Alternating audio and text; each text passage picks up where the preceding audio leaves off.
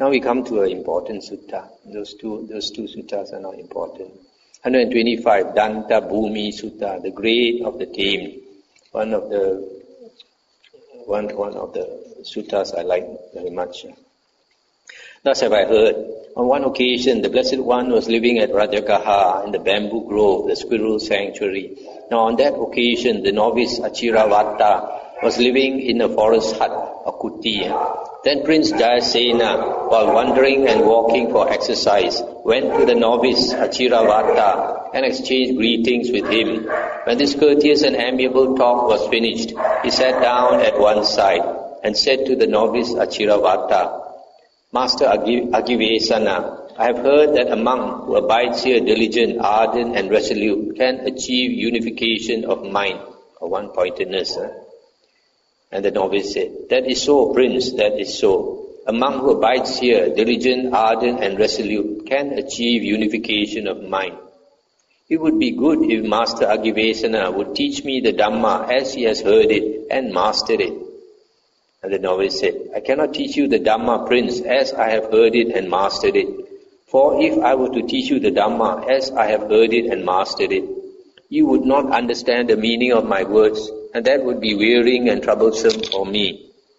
And he said, let Master Agivesana teach me the Dhamma as he has heard it and mastered it. Perhaps I can understand the meaning of his words. I shall teach you the Dhamma, Prince, as I have heard it and mastered it. If you can understand the meaning of my words, that will be good. But if you cannot understand the meaning, then leave it at that, and do not question me about it further. Let Master Agivesana teach me the Dhamma as he has heard it and mastered it. If I can understand the meaning of his words, that will be good. If I cannot understand the meaning, then I will leave it at that, and I will not question him about it further. Stop it for a moment. So here this novice, he's not very confident of teaching the Dhamma. So he told this, at first he didn't want to teach, but this prince persisted, asked him a second time. So he said, okay, I'll teach you. But don't ask me more than what I say. Then the novice Achiravatta taught Prince Jayasena the Dhamma as he has heard it and mastered it. After he had spoken, Prince Jayasena remarked, it is impossible, Master Agivesana. It cannot happen that a monk who abides diligent, ardent and resolute can achieve unification of mind. Then having declared to the novice Achiravatta that this was impossible and could not happen, Prince Jayasena rose from his seat and departed. Soon after Prince Jayasena had left, the novice Achiravatta went to the Blessed One. After paying homage to the Blessed One, he sat down at one side and reported to the Blessed One his entire conversation with Prince Jayasena. When he had finished, the Blessed One said to him, Agivesana, how is it possible that Prince Jayasena, living in the midst of sensual pleasures, enjoying sensual pleasures, being devoured by thoughts of sensual pleasures, being consumed by the fever of sensual pleasures, bent on the search for sensual pleasures, could know, see or realize that which must be known through renunciation, seen through renunciation, attained through renunciation, realized through renunciation. That is impossible. Now stop here for a moment. So the Buddha says, there's no point talking to somebody like Prince Jayasena who enjoys sensual pleasures, is devoured by sensual pleasures, consumed by the fever of sensual pleasures. Such a person, he cannot realize, cannot understand what must be realized or understood through renunciation. So you can see here, it's very clear what the Buddha says, is that unless we renounce sensual pleasures, give up the things of the world, it's not possible to practice the holy life. This contradicts the later Mahayana and Tibetan teachings. Mahayana and Tibetan teachings which cropped up later, they say it's possible to be a worldly person and achieve higher states than the Arahant, as I mentioned, Vimala Kirti Sutra and all that. Suppose, Agivesana, there were two tameable elephants, horses or oxen, that were well tamed and well disciplined, and two tameable elephants, horses or oxen that were untamed and undisciplined. What do you think, Agivesana? Would the two tameable elephants, horses or oxen that were well tamed and well disciplined, being tamed, acquire the behavior of the tamed? Would they arrive at the grade of the tamed? Yes, Venerable Sir. But would the two tameable elephants, horses or oxen that were untamed and undisciplined, being untamed, acquire the behavior of the tamed? Would they arrive at the grade of the tamed, like the two tameable elephants, horses or oxen that were well tamed and well disciplined? No, Venerable Sir. So too, Agivesana, it is impossible that Prince Jayasena, living in the midst of sensual pleasures, enjoying sensual pleasures, being devoured by thoughts of sensual pleasures, being consumed by the fever of sensual pleasures, bent on the search for sensual pleasures, could know, see or realize that which must be known through renunciation, seen through renunciation, attained through renunciation, realized through renunciation. Stop here for a moment. So here the Buddha is saying, before a person can behave like a tamed and disciplined person, he must undergo this process of training and taming, just like monks undergo. So a person who is very worldly, he cannot realize what a renunciant can realize. Suppose, Agivesana, there were a high mountain not far from a village or town, and two friends would leave the village or town and approach the mountain hand in hand. Having reached it, one friend would remain below at the foot of the mountain, while the other would climb to the top. Then the friend who remained below at the foot of the mountain would say to the friend who stood at the top, "Well, friend, what do you see standing on top of the mountain?" And the other replied, "Standing on top of the mountain, friend, I see lovely parks, lovely groves, lovely meadows, and lovely ponds."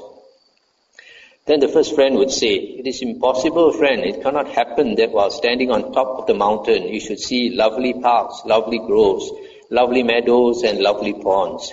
Then the other friend would come down to the foot of the mountain, take his friend by the arm, and make him climb to the top of the mountain. After giving him a few moments to catch his breath, he would ask, "Well, friend, standing on top of the mountain, what do you see?" And his friend would reply, "Standing on top of the mountain, friend, I see lovely parks, lovely groves, lovely meadows, and lovely ponds." Then the other would say, "Friend, just a little earlier we heard you say, it is impossible, friend. It cannot happen that while standing on top of the mountain, you should see lovely parks, lovely groves, lovely ponds. But just now we heard you say, standing on top of the mountain, I see lovely parks, lovely groves, lovely ponds." Then the first friend would reply, "Because I was obstructed by this high mountain, friend, I did not see what was there to be seen." So too, Agivesana, Prince Jayasena is obstructed, hindered, blocked and enveloped by a still greater mass than this, the mass of ignorance. Thus it is impossible that Prince Jayasena, living in the midst of sensual pleasures, enjoying sensual pleasures, being devoured by thoughts of sensual pleasures, being consumed by the fever of sensual pleasures, bent on the search of sensual pleasures, could know, see or realize that which must be known through renunciation, seen through renunciation, attained through renunciation, realized through renunciation. Stop here for a moment. So this second example the Buddha gave, similarly, that the person at the bottom of the mountain, he cannot see so clearly like the person on top of the mountain. This reminds me, just like some people, they have not attained the jhanas, and they practice vipassana meditation, and they belittle the jhanas. They say there's no more mindfulness in the jhanas. They say in the state of jhana, you cannot have wisdom because it's like in the trance state. You cannot use your mind at all. It's just like this simile. You have to go up to the top of the hill before you can know. So it's the same. Until that person attains the jhanas, he doesn't know the mind at that when after the person has attained the jhanas, he's rid of the hindrances, so you see much clearer than a person with the hindrances. So the person with the hindrances, practicing vipassana meditation, is like somebody, he looks all around and he sees he can see a clear view of everything. But the view that he sees is not as clear as a person up the mountain. It's a different view at all. So here the Buddha says, Prince Jayasena is obstructed, hindered and blocked by the mass of ignorance. He doesn't know the Dhamma, he hasn't practiced the Dhamma, he hasn't trained in the Dhamma. So he's an untamed person, untrained and untamed. How can he attain what has to be attained through renunciation? Agivesana, if these two similes had occurred to you, with reference to Prince Jayasena, he would have spontaneously acquired confidence in you, and being confident would have shown his confidence to you.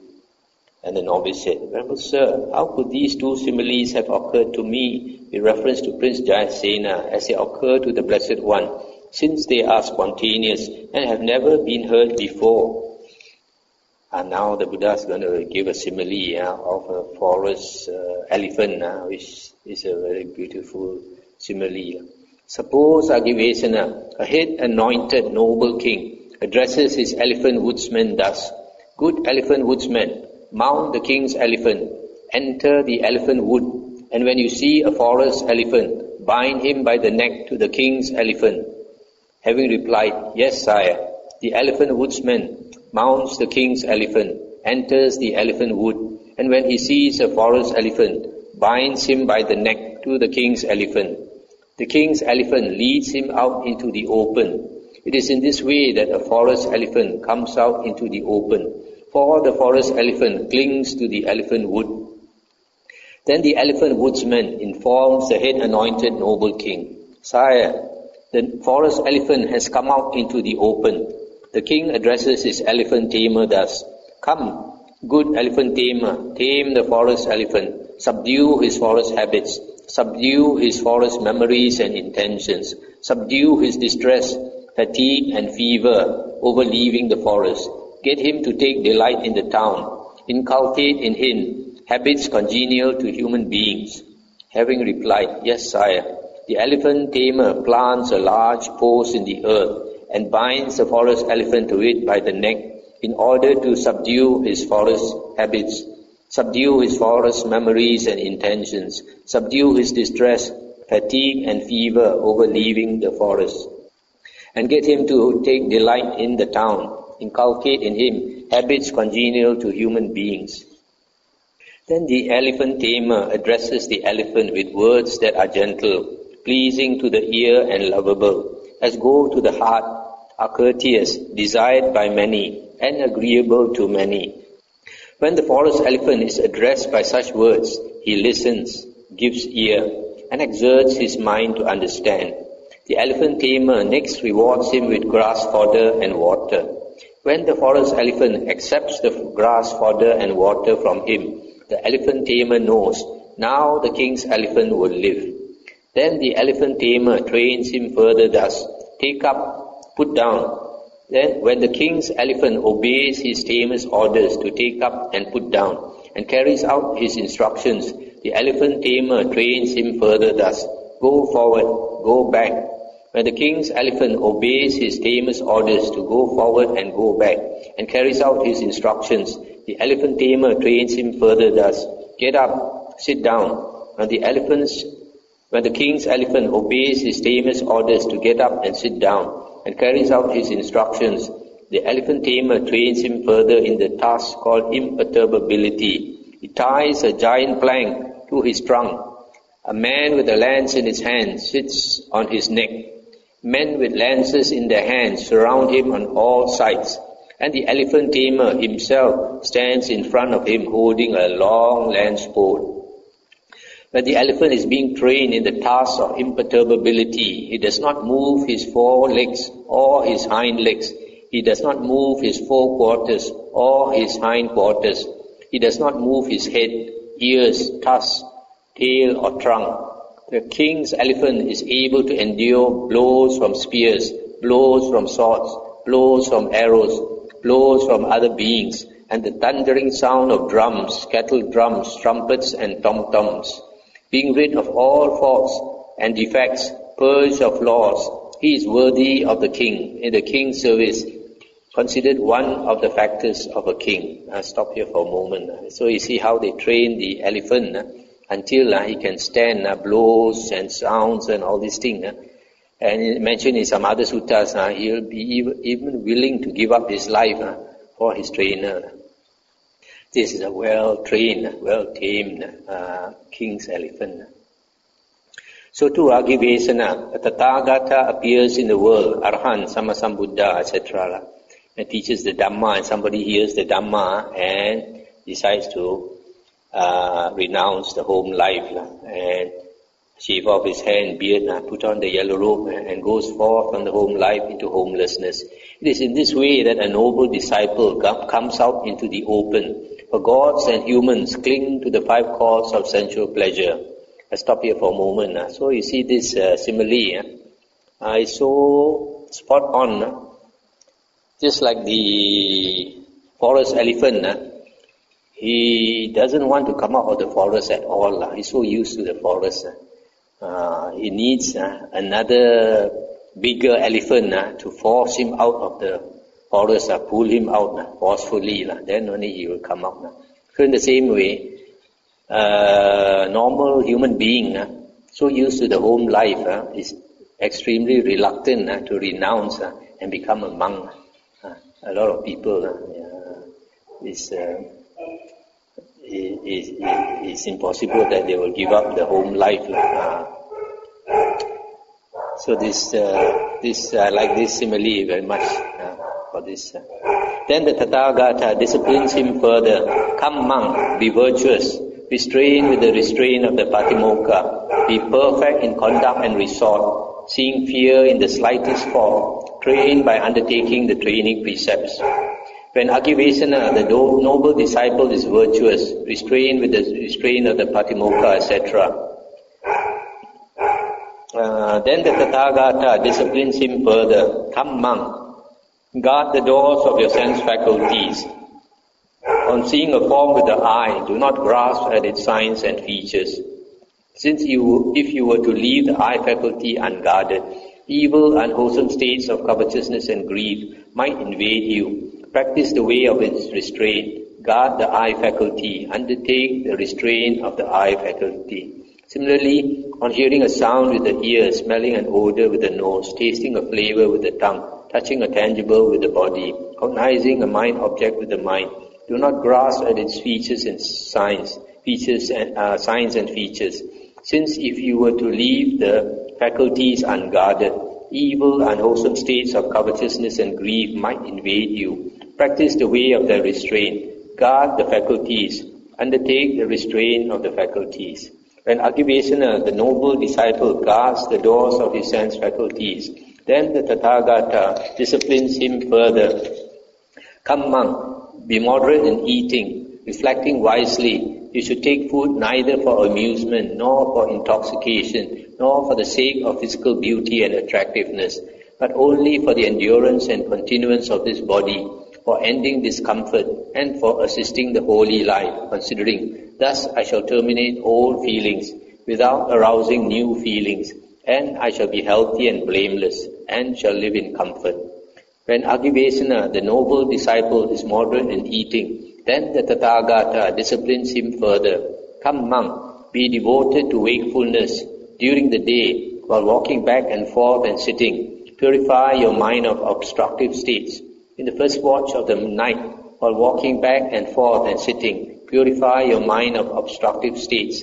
In the middle watch of the night, you should lie down on the right side in the lion's pose, with one foot overlapping the other, mindful and fully aware, after noting in your mind the time for rising.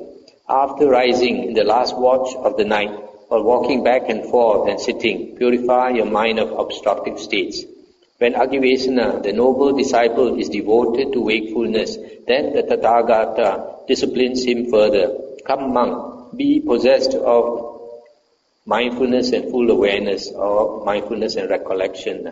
Act in full awareness when going forward and returning, when looking ahead and looking away, and flexing and extending your limbs, when wearing your robes and tearing your outer robe and bowl, when eating, drinking, consuming food and tasting, when defecating and urinating, when walking, standing, sitting, falling asleep, waking up, talking and keeping silent. When Agivesana, the noble disciple, possesses mindfulness and full awareness, then the Tathagata disciplines him further. Come, monk, resort to a secluded resting place, the forest, the root of a tree, a mountain, a ravine, a hillside cave, a charnel ground, a jungle thicket, an open space, or a heap of straw.